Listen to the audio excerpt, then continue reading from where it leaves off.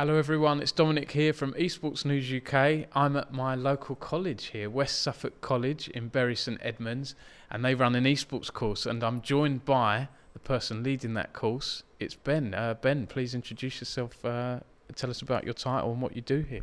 So my name's Ben.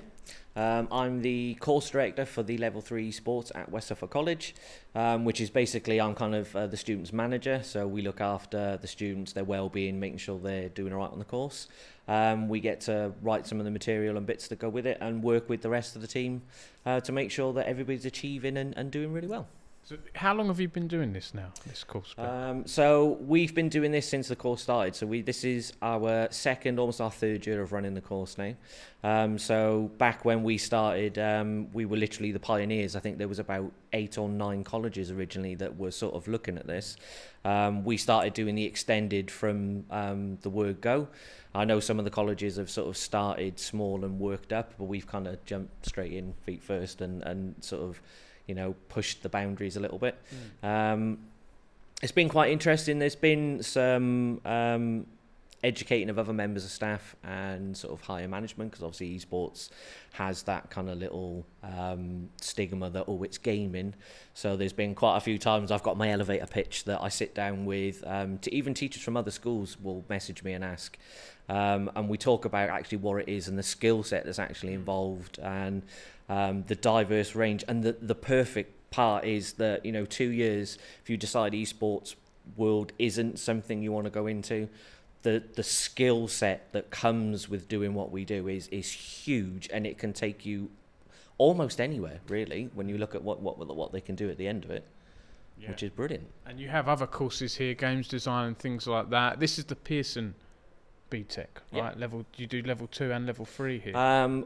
We've got a level 2 on the books. This is something we're looking into for the future. We're currently in the process of actually moving. We're getting a purpose-built esports lab, which is going to be really beneficial to us this year and allow us to produce a lot more content, stream more regularly, and kind of have more of a presence online. So yeah, once we've kind of moved and we're settled into our new area, that's kind of the plan. We're looking at bringing the level 2 in, and having that step up to the level 3 as well. Will that area, will that have a sort of arena? I know there are some colleges out there, or tends to be more, some of the universities have these arenas or spaces for commentators to practice, but I'm guessing you'll have all the rigs and things. Yeah, the plan is we've kind of, so our esports lab will have about 24 gaming machines in there.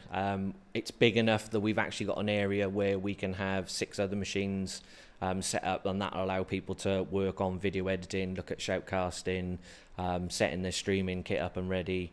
We're hoping to get some soundproof booths as well out in our area, and we've got a nice sort of social area outside as well.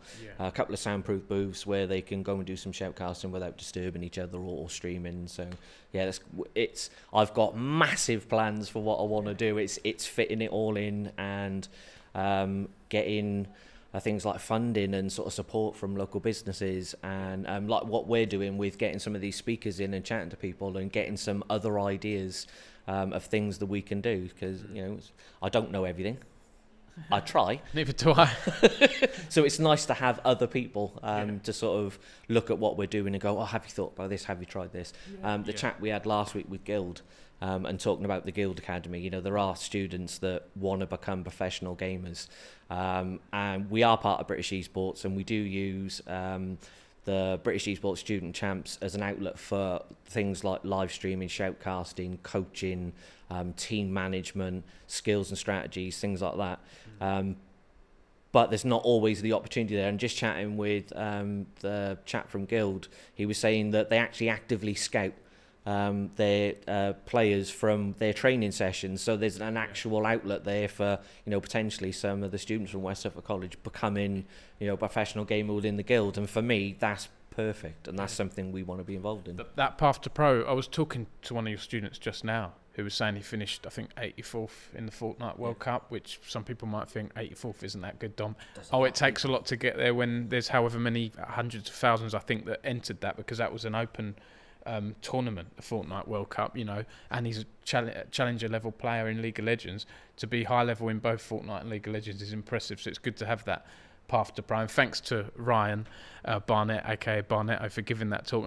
I've arranged a few talks for you. I hope it's been useful. Speakers from different organisations, different entities. We've got some more today. Kiernan Lowe, one of my friends, a well-known caster in League of Legends, ex-Scoundrel. How's that been? Is that something you're looking to do more of as well, Ben? Yeah, so as part of what we do, there is an element where we will look at getting them into a work placement or getting some work experience of what we're doing.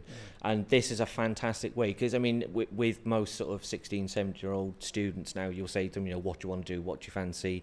And a lot of the time it's kind of, well, I don't really know. And that's okay. Not knowing is fine. So this is why we bring these speakers in, because they've got their own perspectives of what they do, and they might be, you know, there's some of these. I've already had comments from some students that have said, oh, I never thought about doing that. I never thought it worked like that. And this is why we like getting people in to come and talk. So yeah, these talks are brilliant. We do record them. They're there for posterity, for our students to watch back if they think, oh, Ryan said something. What did he say? I can't remember. That they can watch back and, you know, get that advice, which is really good. You mentioned your lab. When do you plan to open that? So we are currently in the process of having a little bit of a rejig. It should start to be built over Easter period. So hopefully for September 2022, with our new intake of students, we should be up and running and sorted. Yeah. And yeah, we'll have to have you back to have a little look round and kind of see what we're doing. I'd love to. Yeah, I feel privileged really to have moved to Suffolk a year and a half ago and have the working relationship I have with West Suffolk College now. It's really nice. I haven't turned my back on my Essex roots, but it's nice to be here as well. It's a bit quieter and a bit less busy. What are the sort of benefits you've seen from doing this, Ben? Because some of the skeptics out there will say it is playing games all day, but that's not the case, right? Because you have all these different careers, and transferable skills is something that's mentioned.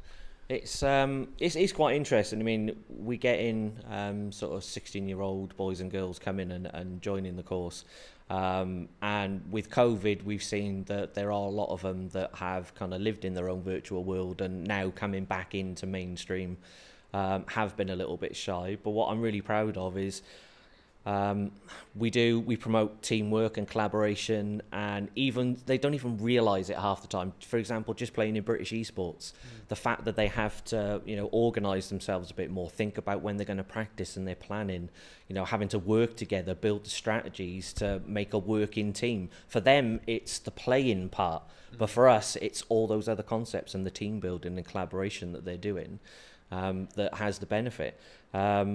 Just for an example, I've got Rohan, you talked about in the League of Legends playing. I've also got a student who doesn't do the game side of stuff, but he likes content creation. And when he started with us, he had something like 7,000 followers. So he had started and established a channel. He's not far off 100,000 followers within the 2 years with us. That's amazing. So just through sort of the things that we do and the different ideas we talk about and the different outlets and avenues that we've shown him, he's grown his channel even further. And that's not esports content, is That's it? not esports content either, no. No. So even what we're doing, what he's doing, it's not esports content. But those skills, he can use those skills if he decided to produce esports content. Yeah. He's got the know-how. More than I have in video, that's for sure. I'm more of an article person, but it's fun to be doing these videos again. At one point, so obviously, again, we sort of get him into sort of work experience or a work placement. His one was actually with Wisp. He was doing all the editing for Wisp at one point as part of his work experience. So yeah, he's, you know, we've reached out. Some of these YouTubers have looked at what he's done and gone, yeah, okay, well, this and yeah, let's work with me. Yeah. So Wisp was actually paying him at one point to actually go and edit all his work, which is really cool. Absolutely. Ben, we've covered quite a bit. Is there anything else I might have missed? Anything else you want to add about your esports plans or anything about West Suffolk College? I've got some big plans. Keep an eye on this 5-year plan I've got, and I'm working on it. And at some point, I'll probably do my own video and we'll talk about where I think we'll be in 5 years. Hopefully, people are beginning to realise the value of esports. If there are any teachers or anybody that wants to have a chat or talk about this or understand what we do or come and visit and have a chat, I'm more than happy to do that. There are still people that are resistive to kind of what we do within esports, but once you understand what we do, once I show you some of the things and some of the work that the students are producing and some of the support we've got from the likes of Dominic and these guys that are coming to chat to my students, it is worth it, and it's such an awesome range of skills. And for the digital world that we're in now, it's something that we're very short of. You know, with COVID and everybody working from home and going online, these are the skill sets that people are needing. Yeah, I'm just going to put you on the spot. Lastly, Ben, I didn't plan this. It's just popped into my head. There are skeptics out there who, you know, have a more negative view, or they might say you don't need a qualification, specifically degrees. They sort of criticise, I guess, because that comes with added tuition fees and so on. What would you say to them? Because for me, I hear where they're coming from, but I also have seen value from degrees. I've also seen value. I think college sixth form is slightly different. You're younger. You're still learning things. You know, what would your what would you say to those people? I think with the way we teach esports, it is quite a diverse range of skills that we will give you. Now, hopefully, at some point over the 2 years with us, you'll find your niche and you'll find something that you like. And while you could go out into the world of work and you could try and get a job and work in that area, university allows you to sort of specialise in that area and hone those skills even more, make those connections in that world. So yeah, university is a good step. I think degrees do have their merit. Again, they're maybe not for everybody, but it is certainly something worth considering. There are about 84 different types of esports courses at the moment. We are in the process of looking to write our own for our university campus at West Suffolk College. So hopefully it will be something, it's being designed by my first and second year students in collaboration with the university. So hopefully it will be something that they want to do. They've had a hand in designing it. They're going to look at the specialisms that they're interested in rather than it being this kind of general course. So hopefully that's kind of where we're going and moving forward with it. That's good to hear as well, because esports is so community focused, and I think that's been some of the criticisms of some degrees out there, that, you know, it wasn't what the students wanted or expected. So having that student input, I think, is vital. So Ben, thanks a lot. Thank you. Good luck with everything. It's been a pleasure to be here, and I'll be following you guys. And yeah, if people want to get involved or offer, if there's people in the industry watching this wanting to offer work experience to students here, I guess get in touch, or get in touch through me or through Ben or the college. And yeah, it'd be great to see. Good luck in the future. Thank you very much. Yeah. Thanks a lot, Ben. No worries. Thanks. Cheers. Thank you.